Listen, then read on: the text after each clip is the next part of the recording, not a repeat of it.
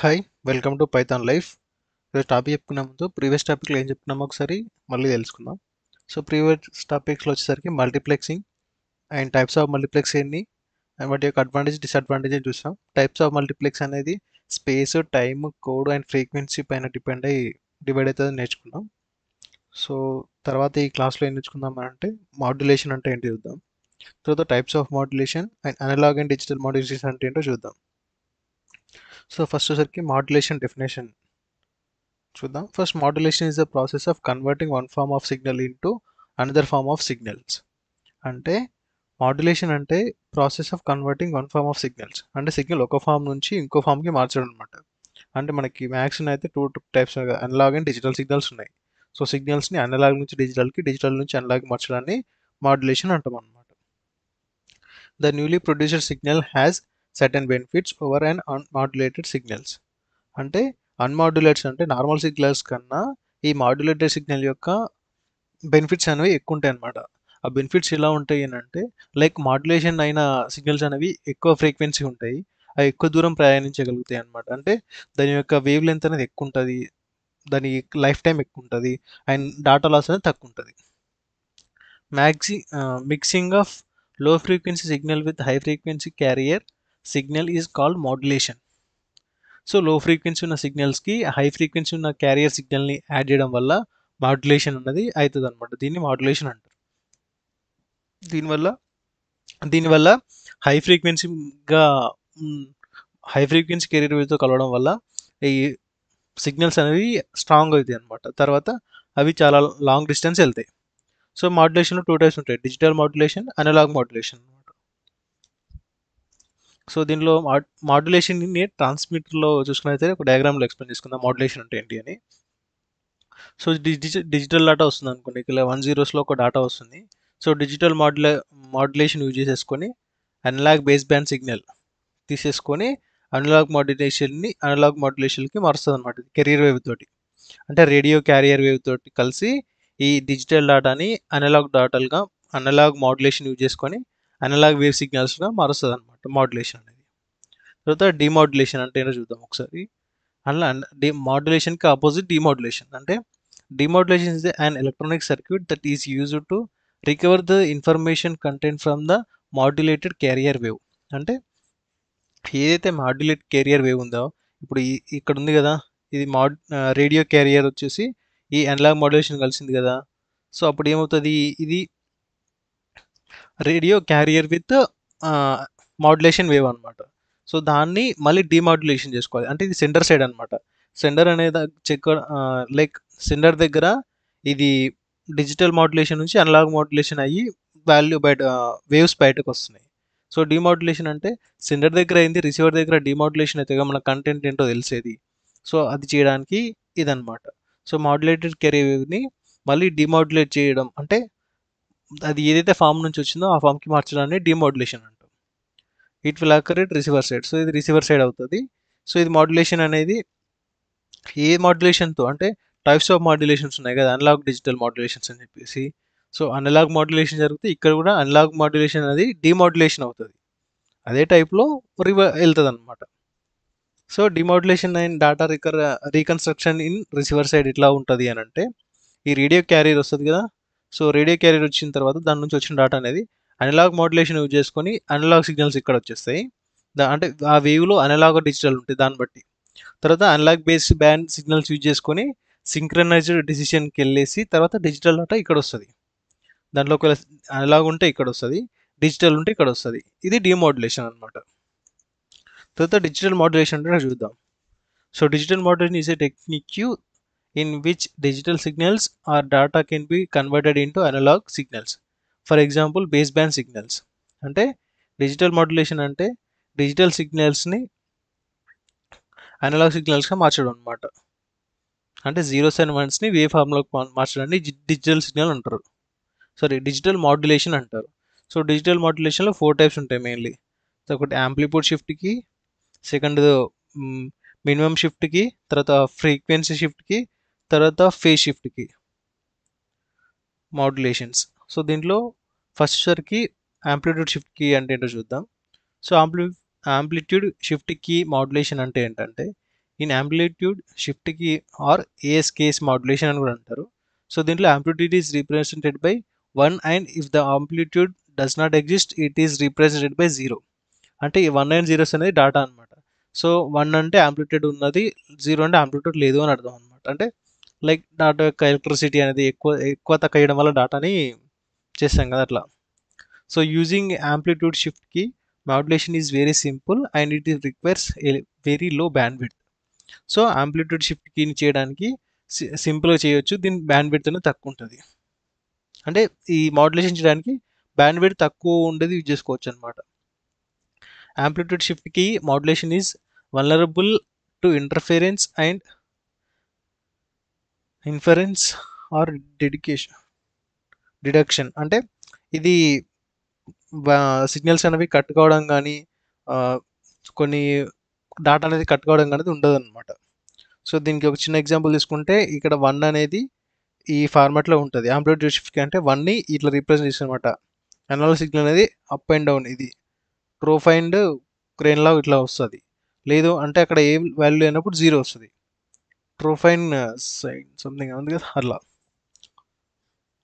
ట్రోఫైన్ crest అనమాట. ఇక్కడ ఒక ట్రోఫ్ ఒక క్రెస్ట్ కలిస్తే ఒక 1 అవుతుంది, అంటే 1. అంటే ఇక్కడ డిజిటల్ డేటా అనేది 1 అనమాట. అదర్వైజ్ 0 అంటే ఇక్కడ యాంప్లిట్యూడ్ అనేది ఏం లేకపోతే 0 వచ్చేస్తుంది. సో 1 అండ్ 0స్ని ఇలా రిప్రజెంట్ చేస్తాం. అండ్ ఇక్కడ కూడా చూడండి, ఇది ఒక ట్రోఫ్ అండ్ ఒక క్రెస్ట్ అనమాట. ఇది amplitude shift key. The frequency shift key. In frequency shift key or FSK modulation, different notations F1 and F2 are used for different frequencies. So F11 and F2 and 2 frequencies use చేస్తాం. So F1 is represented by bit 1 and F2 represented bit 0. అంటే F1 అంటే 1 represent చేస్తుంది, F2 అనేది 0 represent చేస్తుంది. దీని examples అనేది చూస్తేనే మీకు క్లియర్గా అర్థమవుతుంది. సో F1 అంటే 1 అన్నప్పుడు ఈ 1 అనమాట. F1 యొక్క అంటే 1 బిట్ యొక్క రిప్రజెంటేషన్ అంటే ఫ్రీక్వెన్సీ 1 ఇట్లా ఉంది. అది 0కి అయితే కొంచెం డిఫరెంట్గా ఉంది చూడండి, ఇట్లా అనమాట. ఇది కొంచెం స్మాల్గా ఉంది, ఇది కొంచెం లార్జ్లో ఉంది బ్యాండ్ విడ్త్ అనేది. It is also simple modulation technique uses different frequencies for different bits. Band width requirement becomes high. So different ఫ్రీక్వెన్సీస్కి different band widths అనేది యూజ్ చేస్తుంది, అంటే బిట్స్కి.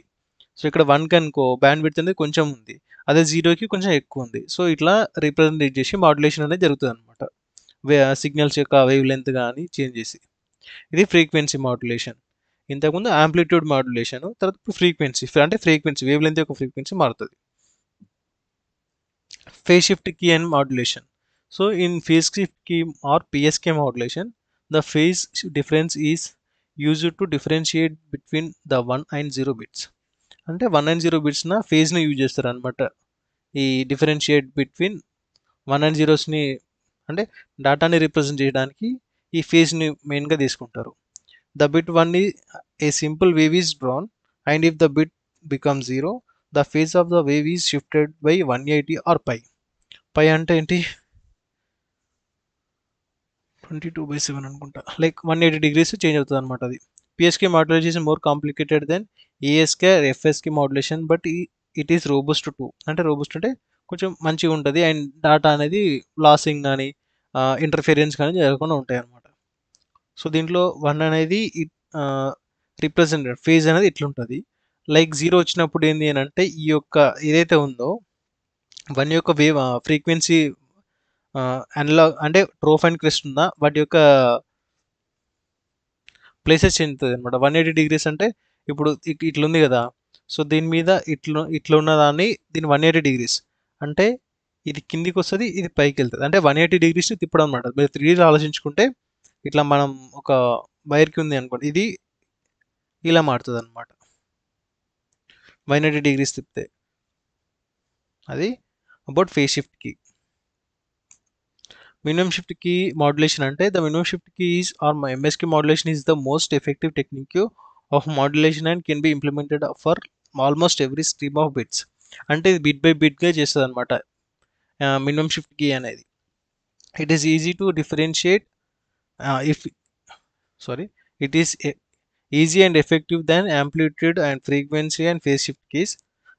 అంటే మిగతా అన్నిటికన్నా ఇది కొంచెం ఎఫెక్టివ్గా ఉంటుంది. MSK is mostly used because of its ability and flexibility to handle 1 and 0 transitions of binary bits. Binary bits యొక్క ఫ్లెక్సిబిలిటీ అనేది మంచిగా స్మూత్గా హ్యాండిల్ చేస్తుంది అనమాట. అందుకే ఎంఎస్కే మాడ్యులేషన్ అనేది వాడతాం. సో ఇది ఏం చేస్తారు అని అంటే బిట్ బై బిట్గా ఎట్లయితే ఇది ఉందో 190 ఉందో ఈ 190ని ఇట్లా మనకి బిట్ రిప్రజెంటేషన్ ఉంటుంది కదా ఇట్లా. సో ఇట్లా తీసేసుకొని ఈ టైప్లో తీసేసుకొని దాన్ని స్టెప్ బై స్టెప్గా లాస్ట్కి సిగ్నల్ వేవ్స్ లాగా మారుస్తాం. ఇది మరీ అంత ఇంపార్టెంట్ కాదు, దీని గురించి తర్వాత చూద్దాం. కొంచెం నెక్స్ట్ క్లాస్లో డీప్గా చూద్దాం దాని గురించి. So analogue modulation. Analog modulation is a technique which is used in analog data signals transmission into digital signals.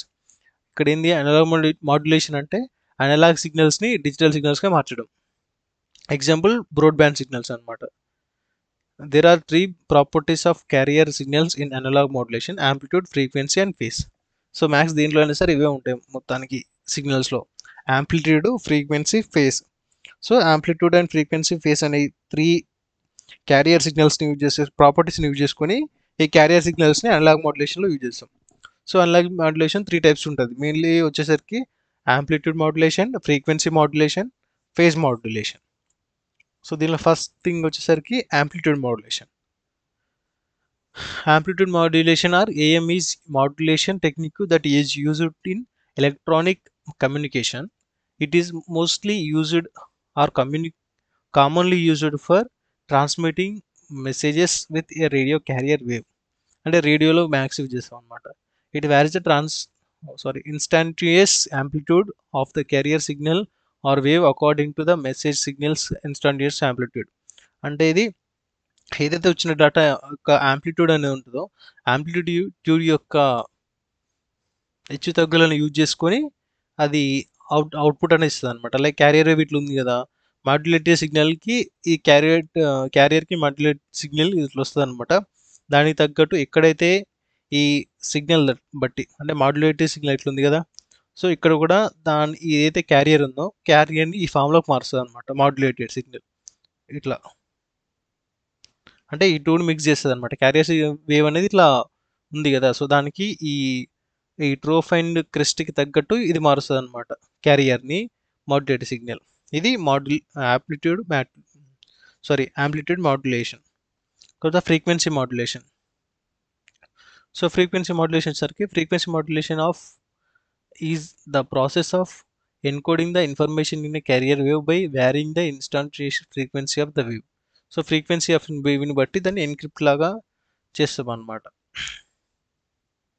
Encoding చేస్తాం అనమాట. ఎన్కోడింగ్ అని అంటే ఒక డాటా ఫామ్ని ఇంకో ఫామ్లోకి మారుస్తాం, అంటే కొంచెం లైక్ సెక్యూరిటీ ప్రొవైడ్ చేయడం. It varies the instantaneous frequency of the carrier signal according to the instantaneous amplitude of the message signal.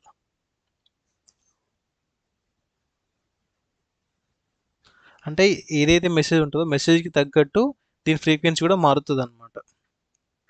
Like ఎక్కడైతే కొంచెం డాటా అనేది ఎక్కువ ఉంటుందో 0s and 1 లాగా, సో అక్కడ కొంచెం దగ్గరకు ఉంటుంది, మిగతా చోట్ల కొంచెం దూరం ఉంటుంది, అట్లా అది ఫ్రీక్వెన్సీ బట్టి మారుతూ ఉంటుంది. ఫేజ్ మాడ్యులేషన్ అంటే ఏంటంటే phase modulation is the technique of varying the carrier signals instantaneous phase according to the instantaneous amplitude of the message signal. So message signal యొక్క యాంప్లిట్యూడ్ బట్టి దాని యొక్క ఫేజ్ని డిసైడ్ చేసుకొని ఫేజ్ ఎట్లా ఉంటే దానికి తగ్గట్టు ఈ మాడ్యులేషన్ అనేది చేంజ్ అవుతుంది. అంటే ఫేజ్ అనమాట, అంటే అది ఏ ఫేజ్లో ఉందని చెప్పేసి. It encodes the message signals as changes occurred in the phase of carrier signals. So ఇప్పుడు లైక్ మాడ్యులేషన్ సిగ్నల్ ఇక్కడ ఉంది, దీని ఫేజ్ ఇక్కడ అనేది దాని యొక్క ఫేజ్ అనేది రెస్ట్ పొజిషన్కి వస్తుంది. సో అప్పుడు ఇక్కడ ఈ సిగ్నల్ అంటే క్యారియర్ అనే సిగ్నల్ ఎప్పుడు ఒకలాగా ఉంటుంది, దానికి మాడ్యులేటెడ్ సిగ్నల్ అనేది యాడ్ అవుతున్నప్పుడు ఏదైతే రెస్ట్ పొజిషన్ ఉందో ఆ ప్లేస్లో సిగ్నల్ అనేది కొంచెం తగ్గుతుంది అనమాట, వీక్ ఉంటుంది, క్రెస్ట్ ఆర్ ట్రోఫ్ అనేది మిస్ అవుతూ ఉంటుంది. ఇది about phase modulation. These are the modulation classes అంటే types of modulations. So next క్లాస్లో వచ్చేసరికి స్పెక్ట్రమ్ అంటే ఏంటి and types of spread spectrum అంటే ఏంటో చూద్దాం. అంతవరకు హ్యాపీ లెర్నింగ్. Thank you.